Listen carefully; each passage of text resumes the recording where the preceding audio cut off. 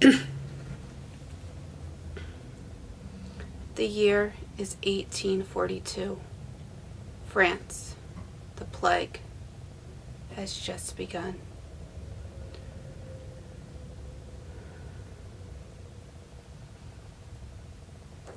I don't know what to do. Everybody around me is dying. I can't save them. You call for a doctor and what? They show up wearing masks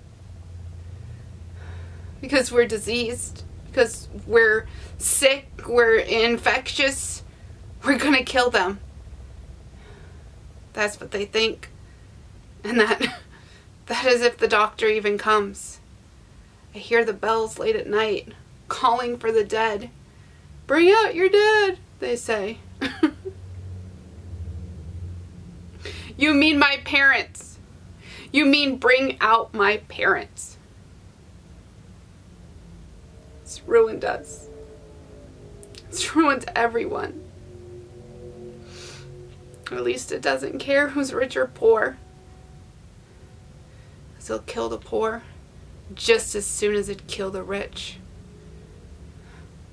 It's funny, isn't it?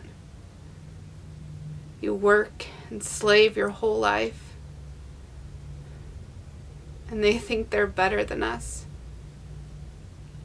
Nobody is better than death. Death doesn't care if you're rich. Death doesn't care if you're poor. Death is the only thing in this world, in this God-forsaken world, that equalizes all of us.